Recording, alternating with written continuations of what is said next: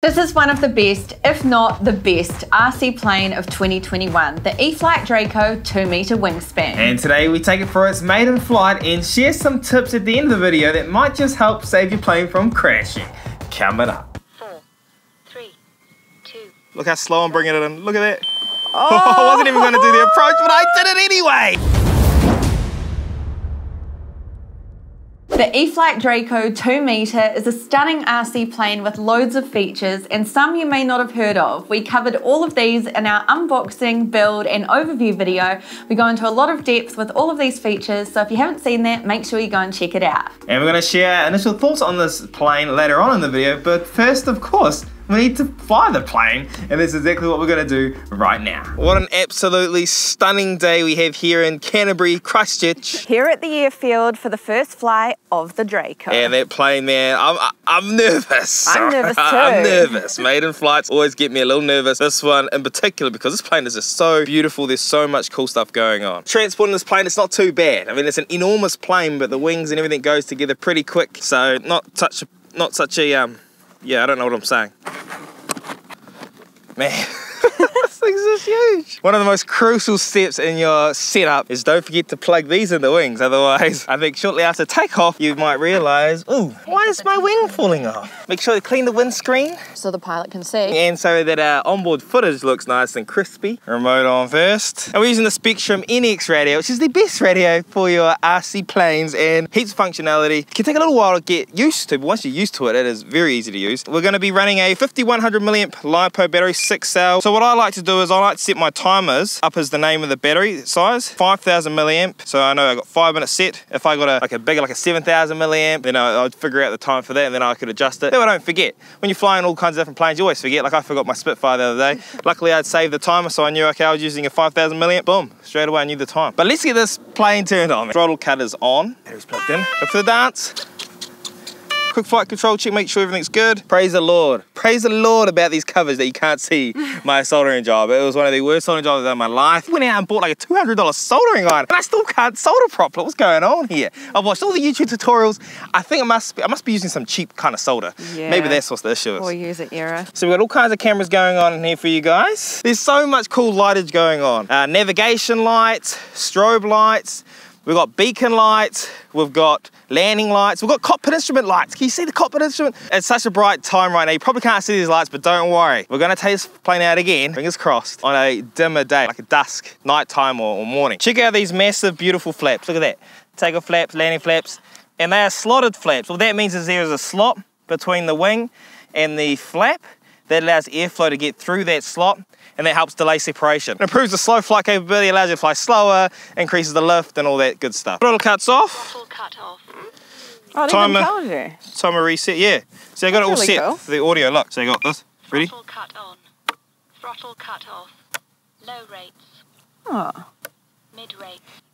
Takeoff flaps. Landing flaps. Takeoff See flaps. that? And then this one here. So that's throttle reverse, ready?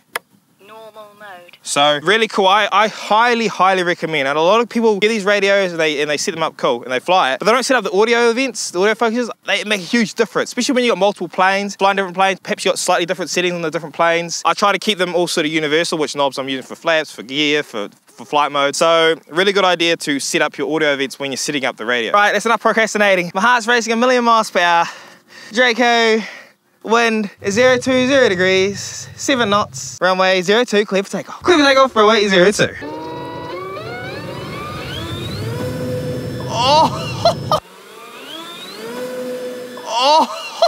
Look at it go! My lord. What a beautiful plane, and it is enormous! I'm in safe mode. Now, one thing you gotta be wary of, guys. This plane is so big. Oh, something's happening. That was not me. What was that? Bringing it around. Oh, it's doing that. It's doing it south. I'm turning AS3X mode. I've turned safe off. I don't know what's going on there. Oh, it's doing it again. Mid rates. I'm going the mid rates. It was banking it south. Do you see that? Yeah. That's not me, Amber. Not really. Oh, that's not me. Oh no, come on, man. That's not me. It's banking it left and right like that. Oh man, please don't crash on me. Not today. Okay, here we go. We're up a little bit high, I know, but man, look at it. It does say in the manual you need to fly it at 80% strain level for a few seconds to get AS3X set up properly. Maybe that's what was going on before.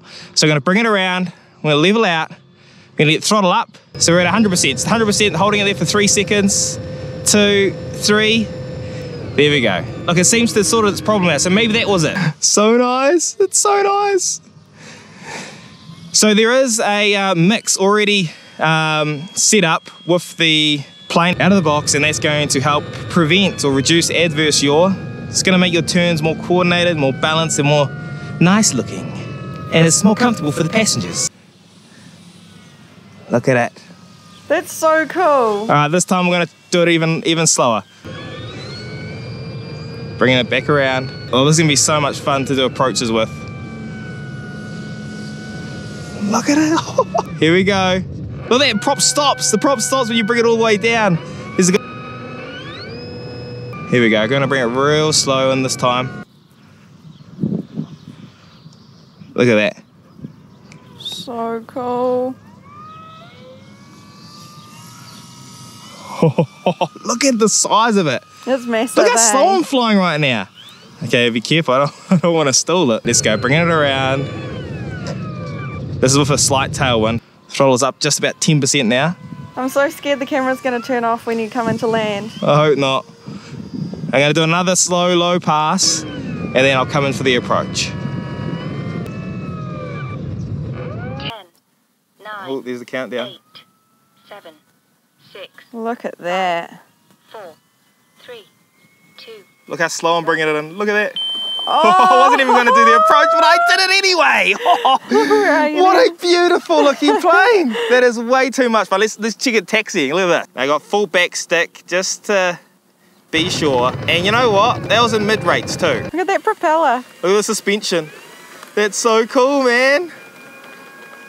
This suspension is so cool. Oh my gosh, success. Success though. How That do is you success. feel? That I'm is, proud of you. I feel amazing. There. It's at max rates. Look at that. Oh, it's vertical. Full vertical. Oh. Full power. Oh my gosh. All right, breathe it down. That is awesome. Oh, that's perfect. Look at it. Oh, you Oh, got a flare in there. yes. Yeah, I got a flare in there. You see the suspension working? It's functioning, man. It is so cool. It is so cool. All right. And Draco, you're clear for takeoff. Clear for takeoff. Let's go straight into the vertical. Look at that, straight into the vertical. So much power on 6S. And we are in high rates, AS3X only. Safe is off. And I've not yet had to trim this plane. Really? Yeah. Oh, look at that.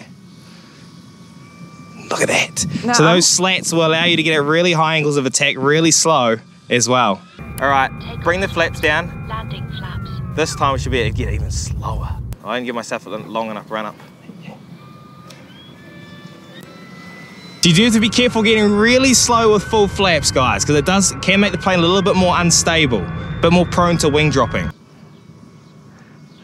Look at that, you getting that? Yeah, that's awesome. Okay, we're gonna go around there. Flying around with our full flaps out. You're doing really well. So, I can't remember, was I saying it earlier, but the plane is so big, so you need to be careful of your perspective. If you're used to flying a plane like a T-28, it's like half the size. So you think wherever it is, it's probably further away than it actually is, than what you think it is. Here we go, landing flaps. True. Bring the power up a little bit. Wind is picking up a little bit, ever so slightly. Oh, that's awesome. What a awesome big plane. This is like the perfect, like if you want to get something massive, get this one, man. Don't muck around. Get the Draco. It's the one you want. Let's do a touch and go.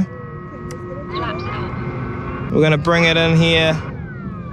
And we're gonna go, Takeoff flaps. it's flaps 1. Go landing flaps.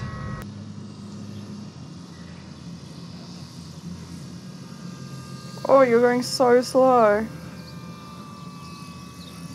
Look at that, touch and go. Beautiful. Straight up, straight up. Takeoff flaps. Out of the flaps. Flaps up. Oh, we haven't done any arrows. No. It's about time we do something. Oh dear. Oh, there we go. There we go. Takeoff flaps. Landing. We're in landing flaps. Bring the power down. Then the plane come down, flying it down. Oh yeah, baby. Beautiful. Oh yeah, baby. Look at that. Look at that. Oh, this plane is too good. Beautiful. So much fun out there for this beast maiden flight, but now Joe's going to go into some things that he noticed during his first flight. The first thing I noticed was perspective. Now, when you're used to flying, let's say your E-flite T28 1.1 meter wingspan, that's about half the size of this Draco, and you're flying it over your field, you start getting used to how it looks in the sky when it's flying over the edge of the field or when it's coming on your approach. You get used to that size. But when you suddenly level up to a plane that's twice as big, it's very easy for you to accidentally fly it further away than what you actually want it to be flying. And that's because, well, it's just so much bigger. So when it's up in the sky and you're going down that tree line or the edge of that paddock, the plane is actually going to be twice as big, even though you might be looking for it to be about the same size as that T28. Now, an example where this can be an issue is, well, I have a 1.6 meter wingspan Spitfire.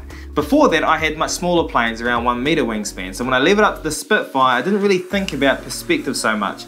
So I got airborne and I was flying it around, what I thought I was flying over a paddock, and I didn't set my timer, and sure enough, the plane eventually ran out of juice and I started to glide in onto the field.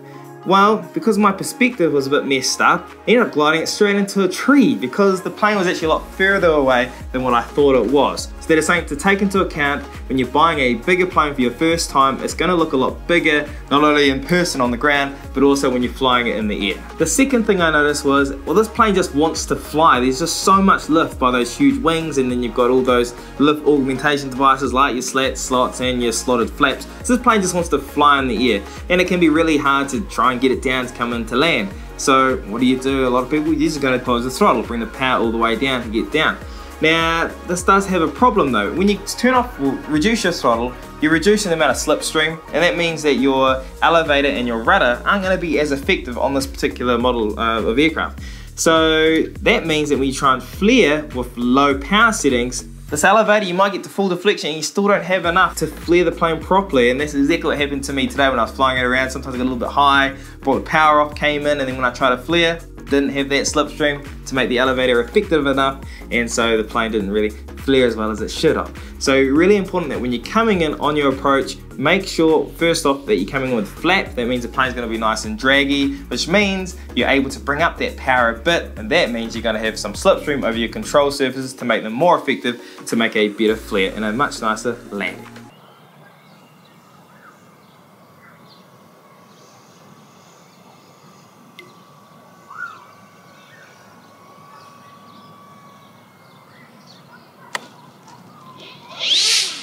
A little bit of something. The third thing is reverse thrust. That's right, this plane has reverse thrust. It's got a fixed pitch propeller blade, but it will actually cause the motor to rotate in the opposite direction when you go into reverse thrust. Now this is great for reducing that landing distance, but only be using that when on the ground. Be very careful not to accidentally switch this into reverse thrust while in the air, because, well, just trust me, you don't want to even try that. So make sure that the plane is on the ground, you've touched down, and then you can flick it into reverse thrust and you can enjoy a much shorter landing distance. So in conclusion, there are planes for speed, like jets. Whoa, whoa, whoa, whoa, whoa, whoa. Oh! Oh my God! What? There are planes for maneuverability, like aerobatic planes and warbirds. Right, so this time, it might be the time. Ready? I am. Yeah, you got that? Yeah, that's cool. Oh. And there are planes for slow flight and super short takeoff and landings, and that is exactly where the Draco comes in. This is going to be one of the most enjoyable RC planes that we own to date, and I cannot wait to get this plane back out there for some fun. And don't you worry, we're going to be taking this out on a later day, maybe in the evening, so we can see those pretty lights working. And as always guys, this is going to be linked in the description box down below if you are interested. And if you did enjoy today's video, give it a like. If you didn't, give it a like anyway. Make sure you're staying safe out there on your RC adventures. And a huge thank you to Verizon Hobby for sending us out this Draco 4 review. That is epic, and we're going to be bringing a lot more videos with the Draco to the channel very soon. I'm Joe. I'm Amber. We're the RC Kiwis, and we'll see you guys next time. Peace out.